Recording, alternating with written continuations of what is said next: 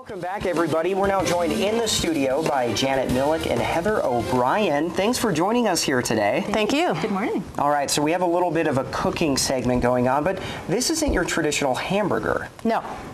This is elk meat. We do have a lot of folks around town, obviously, that at this time of the year, they have game meat. Some folks have a little bit of difficulty sometimes figuring out what to do with game meat, how to prepare it.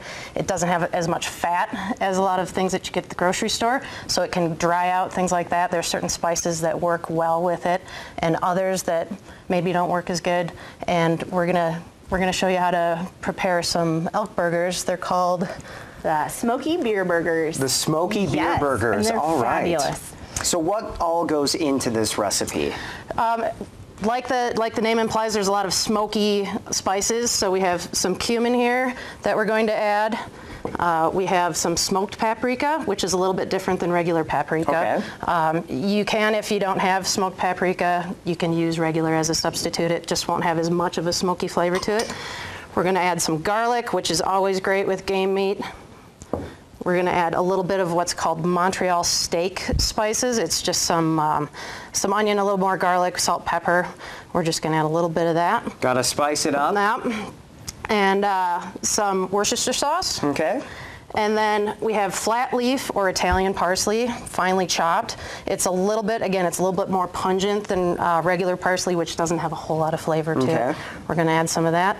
And then the secret ingredient, which adds moisture and keeps your burger moist on the grill or in the frying pan, is beer. So we're going to add about a half a bottle of beer. And any flavor of beer is good. Yeah. So if you just have, a can of beer laying around, that's great, or fancy beer is good too. And I was wondering when the beer was going to come into the picture with the name of the Smoky Beer Burgers. Now, you mentioned because there is a lower fat content in the elk meat, there are certain things you need to do to prepare it, and you think the beer is one of those techniques? It is. It adds some moisture when it's on the grill. It's not going to dry out as much. Obviously, you want to watch it on the grill and not overcook it. But even if you do, I've found with this recipe that that the beer keeps holding the moisture. It's going to give it a little more flavor too, just kind of like a beer brat has a little bit of extra flavor, and it turns out really, really nice. Some people that don't like game meat flavor, these smoky spices and things, they kind of add to the flavor. Absolutely. And kind of complement the gamey flavor. So this is actually a Rachel Ray recipe. Oh, well, she does air right here on News 13. Well, there you go. Good. To get the recipe, you just need to Google Smoky Beer Burgers, and it comes up, and it has a creamy mustard sauce that goes on top of it as well. And it's pretty simple. Just use Dijon mustard, sour cream, and dill, and just mix it together.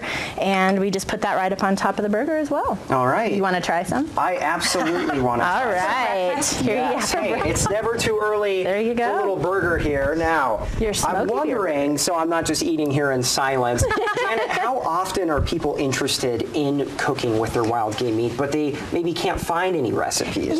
That's something that commonly happens in the office. We often have hunters, particularly from out of state, that stop in and say, I've never had an antelope before. How does it taste? What do I do to cook it? So at the office, we've actually started a recipe board. It's a new thing the last couple weeks where we're starting to pin up recipes that we can use. Oftentimes, any recipes that are for, beef or chicken, we can substitute some things and just put our game meat in, and away we go. But like Heather has been saying, we like to use some stronger flavors, and we also like to use stuff that has moisture in it. There is a lot of flavor in this burger. It's amazing. I got to tell you, definitely taste the spice.